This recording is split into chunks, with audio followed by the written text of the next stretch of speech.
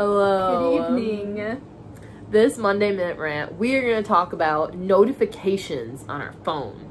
Yeah. Whenever I get one, I immediately have to check out what it's for and go see it. But then there's some notifications, if you get a Snapchat from someone you don't want to talk to, you don't want to open it right away, but the notification is still there. Right. So what do you do? Yeah, I hate having notifications on my phone. I hate when I get a update, when it's oh, do you want to update your phone? And it's no, I don't. But then I have the stupid notification in my settings and I just want it to go away. Yup.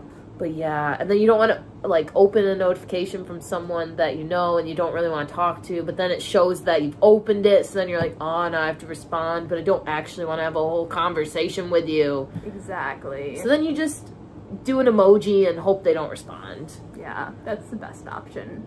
Yeah. No notifications. I can't have them piled up. When people have over thousands of emails. Oh my gosh. That's the worst. I can't do that. Not on my phone. That would give me so much stress. Yeah.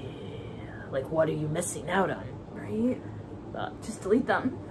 But let us know if notifications on your phone bother you, if you're one of those people that have to open them right away, or if you let them pile up. That's right. You have a problem if you do that. Signs of a psychopath.